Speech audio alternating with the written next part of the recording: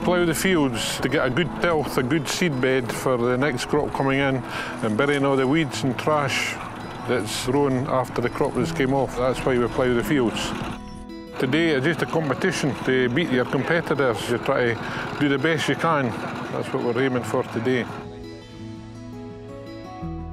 But normally at the local matches, we're up at 5 o'clock in the morning, feeding the horses, and then we get them ready for the show and then go out, get in the lorry and away to the match. Once we get there, you have all the horses to get off and then get all their harness and everything on, give them a wee groom and get the harness on and tidied up and the plough out, plough on. Once we get to the start, that's when the hardest bit is getting everything set off to get it started, to get the furrows to match, and there's very, very slight adjustments, sometimes 1/4 of an inch, that's all you need to adjust on either side or whatever, or out or in, to get it to work right, to get it to run through. And if you start fraction out, it's making hard work for the horse and hard work for the horseman. And then you just keep working away, just as I say, 1/4 an inch at a time maybe, until you get it set through, and the way it goes. You could go from one end of a field to another, and the plough could be going fine, and then all of a sudden you come into a harder bit ground or a softer bit, and the plough has a mind of its own, so you have to really fight it again, work it, maybe adjust it again.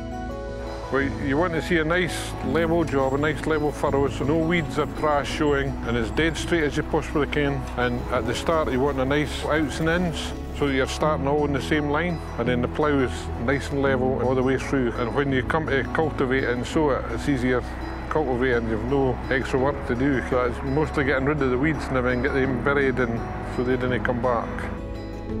The Clydesdale's nature is really, really very good. They're second to none actually. The Clydesdale, you could really rely on them. Children and everything wander about with them, and they're really willing to help and work.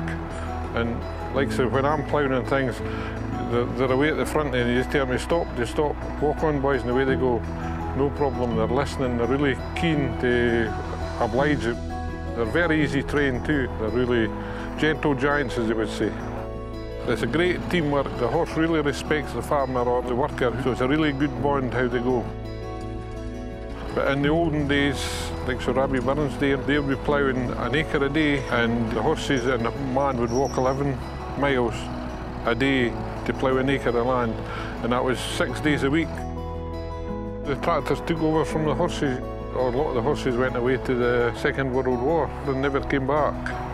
And the old grey Fergie, as they call it, they took over, and that was really the end of the horses. You were ploughing roughly an acre a day with a horse, whereas you'd be maybe ploughing 4 or 5 with a tractor, and one man going, and that was it. So that was the end of that horsepower.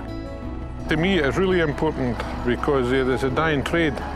As you see, like here today, there's only 3 of us. There's not very many left, so we're trying to promote it as much as possible. The old-fashioned working days and whatever, I'd like to see a lot more of them. But good luck, my son, he's interested in it, and hopefully I'll be able to retire now and he'll take it over, and that's another generation coming forward to keep it going.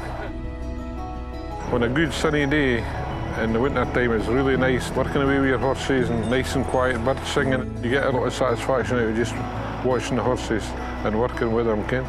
They're enjoying it as well as I'm doing it. You get a bond with them and they really enjoy it. So it's good fun.